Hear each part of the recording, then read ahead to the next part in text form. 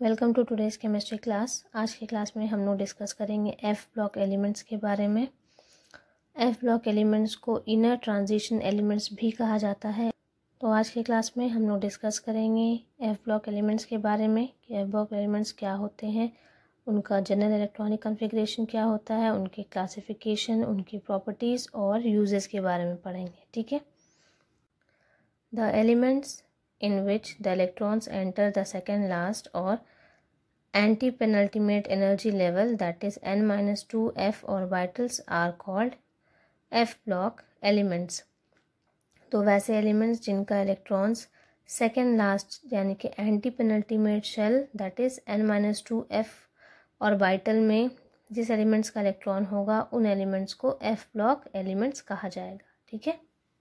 F block elements का general electronic configuration होता है n-2 f 1 to 14, n-1 d 0 to 1, ns 2। ठीक है। नेक्स्ट अब आते हैं on the classification of F block elements.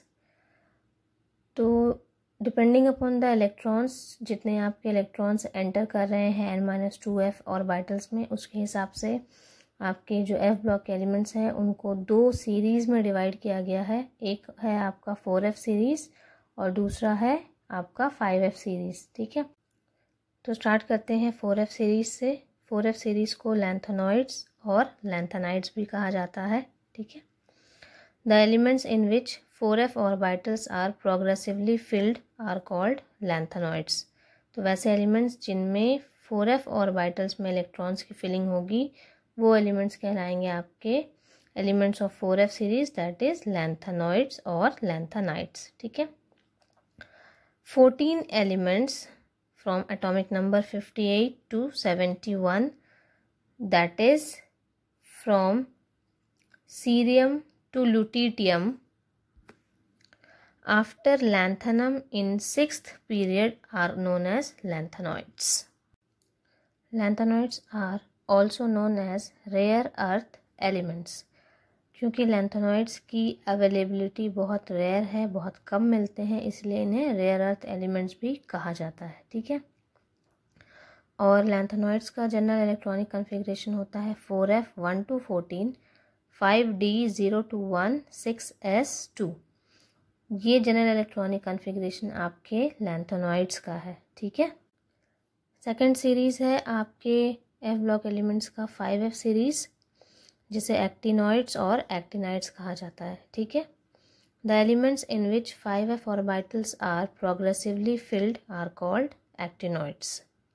तो वैसे एलिमेंट्स जिसमें 5f ऑर्बिटल्स में इलेक्ट्रॉन्स की फिलिंग होती है वो आपके 5f सीरीज़ के एलिमेंट्स कहलाते हैं, जिन्हें एक्टिनॉइड्स और एक्टिनाइड्स कहा जाता है। ठीक है। The 14 elements from atomic number 90 to 103, that is from thorium to lawrencium after actinium in 7th period are called actinoids। तो वैसे 14 एलिमेंट्स जिनकी एटॉमिक नंबर 90 से लेकर के 103 के बीच में है आफ्टर एक्टिनियम इन 7th पीरियड, वो आपके एक्टिनॉइड्स कहलाते हैं। वो आपके 5f सीरीज़ के एलिमेंट्स हैं। ठीक है। Actinoids are also known as heavy rare earth elements. तो लैंथेनॉइड्स की तरह एक्टिनॉइड्स भी बहुत रेयर मिलते हैं, लेकिन ये इनकी एटॉमिक मास लैंथेनॉइड्स से ज़्यादा होती है, इसलिए ये हैवी रेयर अर्थ एलिमेंट्स कहे जाते हैं। ठीक है। इनका नाम हैवी रेयर अर्थ एलिमेंट्स है। Please note one thing, that elements with atomic number higher than that of uranium, that is 92, are termed as trans uranic elements. तो वैसे एक्टिनॉइड्स जिनका एटॉमिक नंबर 92 से ज़्यादा है यानी कि यूरेनियम से ज़्यादा है, उन्हें एक और नाम से जाना जाता है जो है ट्रांस यूरेनिक एलिमेंट्स। यूरेनियम के बाद आने वाले जो एलिमेंट हैं उन्हें ट्रांस यूरेनिक एलिमेंट्स कहा जाता है। ठीक है। और एक्टिनॉइड्स का जनरल इलेक्ट्रॉनिक कॉन्फ़िगरेशन होता है 5f 1 to 14, 6d 0 to 1, 7s 2। ठीक है। नेक्स्ट अब आते हैं properties of lanthanoids and actinoids पर। स्टूडेंट्स प्लीज़ नोट कि प्रॉपर्टीज़ में हम लोग कंपैरेटिव स्टडी करेंगे, क्योंकि आप लोगों को कंपैरिजन या सिमिलैरिटीज़ के ऊपर भी क्वेश्चंस आते हैं, ठीक है। इसलिए दोनों series of elements that is lanthanoids और एक्टिनॉइड्स को हम लोग कंपेयर करके पढ़ेंगे, ठीक है। तो फर्स्ट प्रॉपर्टी है physical state.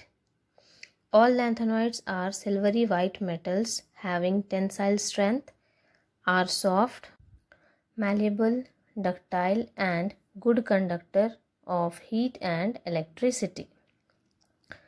They have high melting point density with increasing atomic number.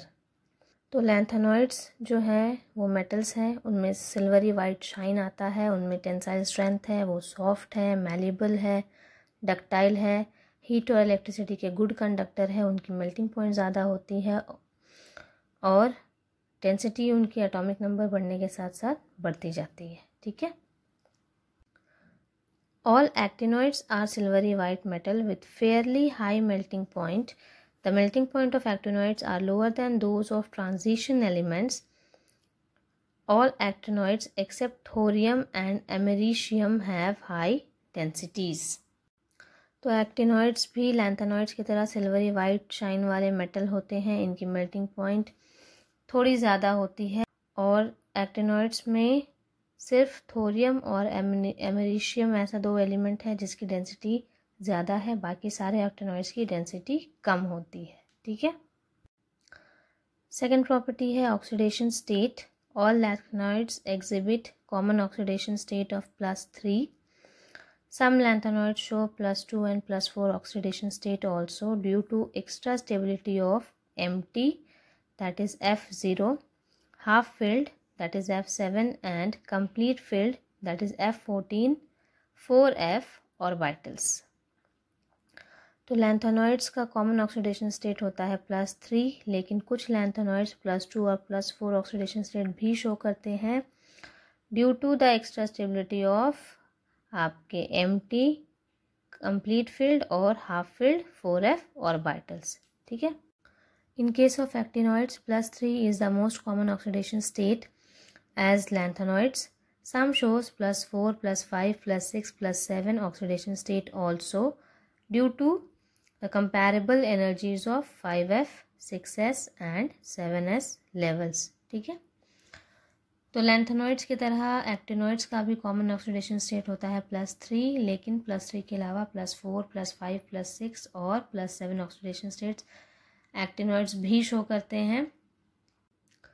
तो +3 oxidation state is shown by actinium, +4 bye thorium, +5 bye प्रोटोएक्टिनियम, +6 bye uranium and +7 bye neptunium and plutonium, ठीक है। तो नेपटूनियम और plutonium दोनों ही +7 oxidation state show करते हैं and the oxidation state decreases after plutonium. तो plutonium के बाद ऑक्सीडेशन स्टेट वापस डिक्रीज करने लगेगा, ठीक है। नेक्स्ट आते हैं कलर्ड आयन और कलर्ड सॉल्ट फॉर्मेशन पर। Most of the lanthanoid ions are coloured in solid और in solution form. This is due to the partly filled f orbital which allows FF transition.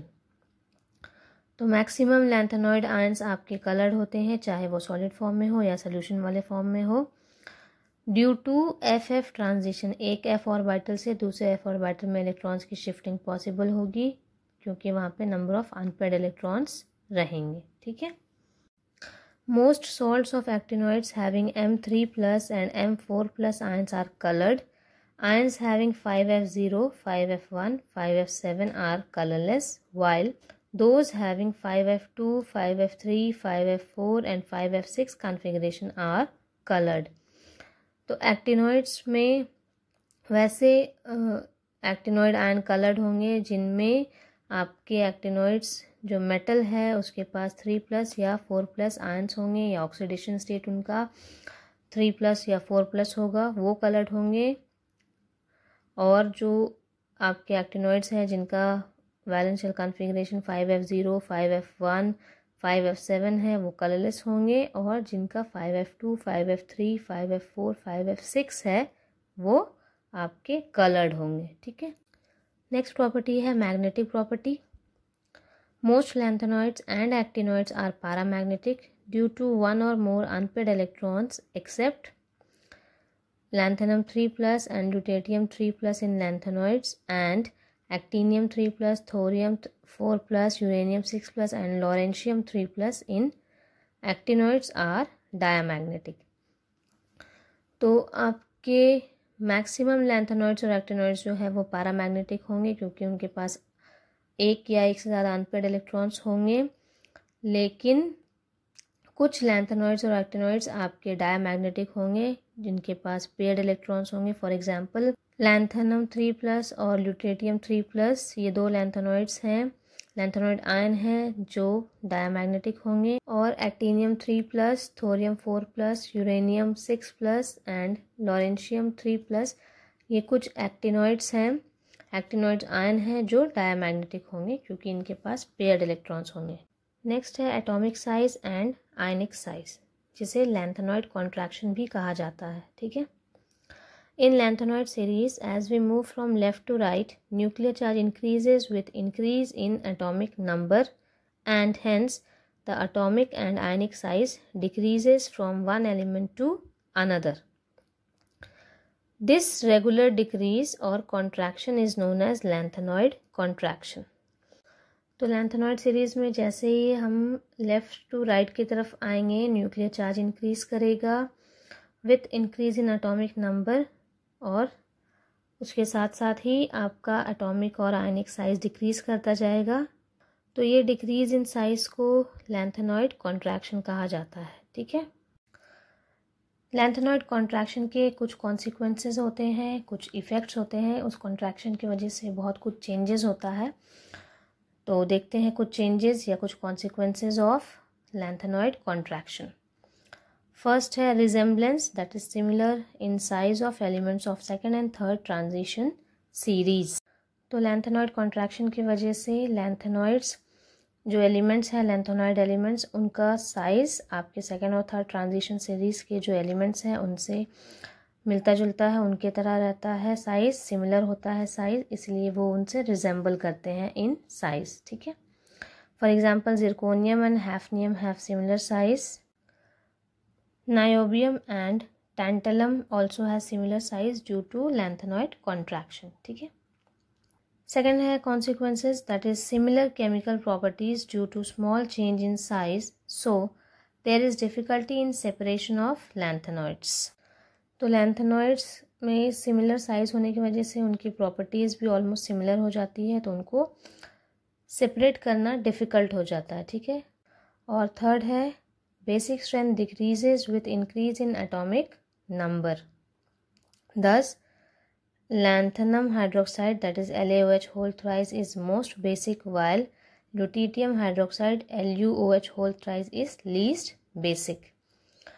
तो lanthanoid contraction की वजह से basic strength भी decrease करता है, base बनाने की टेंडेंसी भी डिक्रीज करती जाती है। ठीक है, तो लैंथेनम हाइड्रोक्साइड सबसे स्ट्रॉन्ग बेस है आपके लैंथेनॉइड्स का, और लुटीटियम हाइड्रोक्साइड सबसे वीक बेस है। ठीक है, नेक्स्ट अब आते हैं uses of lanthanoids and actinoids पर। तो स्टार्ट करते हैं लैंथेनॉइड्स के यूजेस से। Lanthanoids are used for making मिश metal, that is steel alloy, which are used in metallurgical processes as reducing agent in cigarette and gas lighter. तो lanthanoids को use किया जाता है स्टील अलॉय बनाने में, जिसे मिश मेटल कहा जाता है। इस मेटल का यूज़ किया जाता है मेटलर्जिकल प्रोसेस में, सिगरेट और गैस के लाइटर बनाने में। ठीक है, सेकेंड यूज़ है as an analytic reagent such as cerium sulphate in volumetric analysis. तो लैंथेनॉइड्स आपके एनालिटिकल रिएजेंट की तरह भी यूज़ किए जाते हैं। फॉर एग्जांपल वॉल्यूमेट्रिक एनालिसिस में सीरियम सल्फेट को यूज़ किया जाता है। ठीक है, थर्ड यूज़ है lanthanoids are used as catalyst in hydrogenation, dehydrogenation and oxidation of organic compounds. तो लैंथेनॉइड्स को एज अ कैटलिस्ट यूज़ किया जाता है for the hydrogenation, dehydrogenation and oxidation of organic compound. Next अब आते हैं एक्टिनॉइड्स के यूजेस पर। तो actinoids are used in nuclear reactions, treatment of cancer, as a fuel for atomic reactor etcetera. ठीक है, न्यूक्लियर रिएक्शंस में, कैंसर के ट्रीटमेंट में और एटॉमिक रिएक्टर के फ्यूल की तरह एक्टिनॉइड्स को यूज़ किया जाता है। ठीक है, तो ये थे आपके एफ ब्लॉक एलिमेंट्स के इलेक्ट्रॉनिक कॉन्फ़िगरेशन, क्लासिफिकेशन, प्रॉपर्टीज़ और uses. F block elements complete हो गए हैं। नेक्स्ट अब कुछ क्वेश्चंस देख लेते हैं related to F block elements. First question है what is the general electronic configuration of lanthanoids. तो लैंथेनॉइड्स का जनरल इलेक्ट्रॉनिक कॉन्फ़िगरेशन बताना है। सेकंड क्वेश्चन है with reference to lanthanoids explain about its oxidation state, magnetic property and atomic size. और last question है what do you mean by lanthanide contraction, and second part है what are the consequences of lanthanoid contraction. तो lanthanoid contraction के बारे में हम लोगों ने डिस्कस किया था। ठीक है, तो ये है उसका explanation, written explanation about lanthanoid contraction, और ये है कॉन्सिक्वेंसेज ऑफ लैंथेनॉइड कॉन्ट्रैक्शन। तो आपका unit D and F block element complete हो गया है। नेक्स्ट क्लास हम लोग एक नया यूनिट स्टार्ट करेंगे। Okay, thank you.